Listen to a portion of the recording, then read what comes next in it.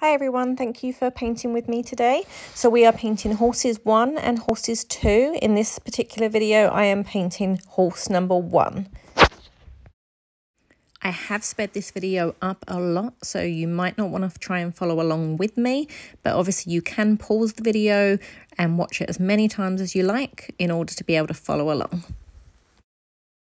So we're going to go ahead and start. I'm mixing equal parts of the yellow and the white together. I used way too much paint here. You do not need this amount. But you're going to use the biggest brush that you have, so about the 3/4 inch, and making sure that you're going in horizontal strokes. You're going to mix that white and yellow together and then add more yellow into the top to make it like an ombre effect. The clouds are going to cover this, so you don't need to be too particular, but you do want a nice gradient going in. So add in some red into that. We are going to start with the same brush, blending the red into the middle of the sky. Now, I didn't wash my brush. You want it to kind of mix together anyway, and that's what's going to make it obviously more of an orangey colour. And making sure that you're going side to side, horizontal, in the way that the clouds are going to go later. It's just going to give that more realistic view of the sky rather than up and down vertically. Next, we're going to add the bright blue, and so 2 parts bright blue, 1 part white. Mix that well in. And then we're going to fill the top third of the sky with that colour. Again, I didn't clean my brush at this point. You certainly can do. But as we want those colours to merge, I didn't bother. I'm then going to go back in with some red and kind of make sure that that's blended together. So you can go back over this until you're happy with it. I'm just going through and adding more colours until I like the shades and the colours that I've got. I am now starting to wash my brush, but I'm making sure that all my paint strokes are horizontal and that I've got it near enough the way I want it. We are going to go over with some clouds, so it doesn't need to still be perfect at this point, but you do want a good base to work off of. So we're now going to take our cobalt blue and some white. I made it quite light. I did go over afterwards and add a little bit more of that blue in there. We want our furthest away mountains in the distance to be the lightest, and then we're gradually going to get darker. So you can actually just use the same blue and add more white to it, more blue to it, the further down we go. But I am making sure that the very top on the horizon is darker, and then gradually mixing in some white and blurring it all together to try and make it seamless. So you'll also notice that I am painting over the horse a little bit. You can still see it through the paint because it's quite a light colour, but you do want to be aware of where that horse is. You don't want to completely cover it because then you're going to be painting your own horse. So I'm going to take that blue again, still the cobalt blue, and still mixed with a little bit of white, but it is more blue in the mixture this time. We're going to do the outline of the edges, so that crisp mountain hilltop, and then gradually add more white in the further down we go so that it kind of gradients down again. So I'm gradually working my way down, adding more blue, more white as I see fit. And before we go much further, I'm just going to double, triple check that I'm happy with the shading, the colours that I've chosen, because once you start doing on the horse in the foreground, you don't want to be touching up the background. So just make sure you're happy with how things are in comparison to each other. Make sure that one's not too light, one's not too dark. And then we can go on to the next step. So I have just realised that I have forgotten to explain that I went down a size in brush. So I'm now using the middle size brush for the hills, whereas we were using the biggest one for the background. So I'm just going to carry on with that blue, starting darker with more cobalt blue and then gradually shading it out and adding more white paint in.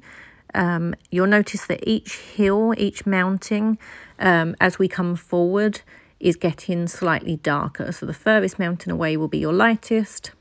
Then you've got the middle. The one in the front will be your darkest. So we're going to let the bottom dry now, and we're going to start mixing some colours for the sky. So we're going to go back in and do the clouds. We're going to mix a little bit of red, same amount of yellow, and then a little bit of white to make a light orange colour. And then we're going to go in with quite strong brush strokes. You want them short. You want to see the brush strokes, and this is just going to be the clouds. We want to do shorter ones, longer ones, and we're just going to do it in the bottom half, so on top of the orange and the yellow. We're going to add in some darker clouds now. So we're going to add the yellow and the red part together, one part each, and then that's just going to make the orange. We're not going to add any white this time, and we're going to go ahead and do the clouds in the very middle of where the blue, orange, and the yellow meet, and we're going to put some nice redder clouds on there. So now with the orangey clouds done, we're going to mix the equal parts of the blue, cobalt blue, and the red to make some purple clouds for the very top, and to give us some shadow on there.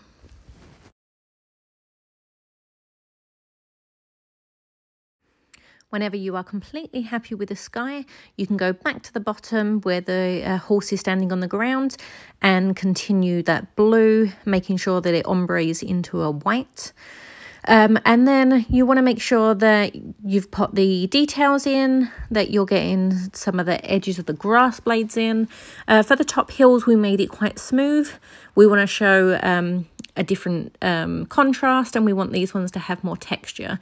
So the way I like to do it is like a flick of the wrist. So you're holding the paintbrush at the bottom and you gently flick your wrist and do a paint stroke very quickly and shortly up. So it's going to give you a nice like pointed end, so it looks more like grass, and you can do this on the bottom too. So you can use your smallest brush for this part. We are going to use plain black to fill in all of the silhouette of the horse and the bottom of the grass.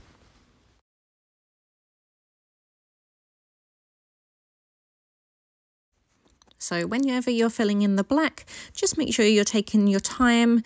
You can certainly use a bigger paintbrush in the middle, but the small detail brush works fine as well. It's just obviously going to take you longer. You want to make sure that the edges, wherever you're painting the outline of the horse, that you're going smoothly. You're doing easy on, easy off with a paintbrush. You don't want too much paint on there. And remember that you can also go over the line many times. You don't have to make it perfect first time. If you want it thicker, you can always add more paint, but just get the basic outline. Don't worry too much about making it perfect the first time.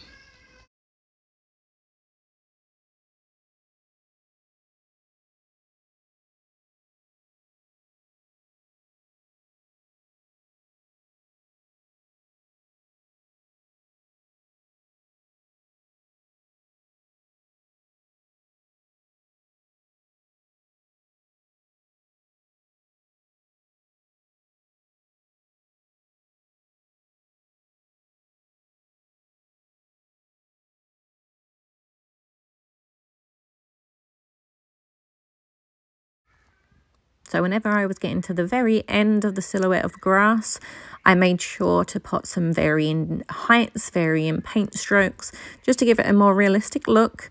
Again, using that smallest brush you have, you can start at the bottom and flick paint up gently and then lift the paintbrush off. That's going to give you, like, again, a realistic flick. So I did leave the horse's head to the very last. In my opinion, I think that is the hardest part. It's definitely something that you want to take your time and make sure that you're getting right. I then went over the whole thing and just made sure that I had like horse's hair in there, some texture, that the lines weren't too smooth, and just made sure that I was completely happy with how everything was looking before I was done.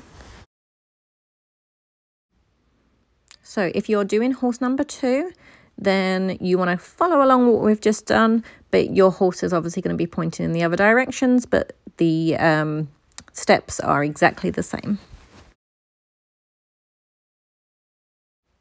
Thank you so much for painting along with me. I hope that you've really enjoyed this and have learnt something. Yeah, thank you so much.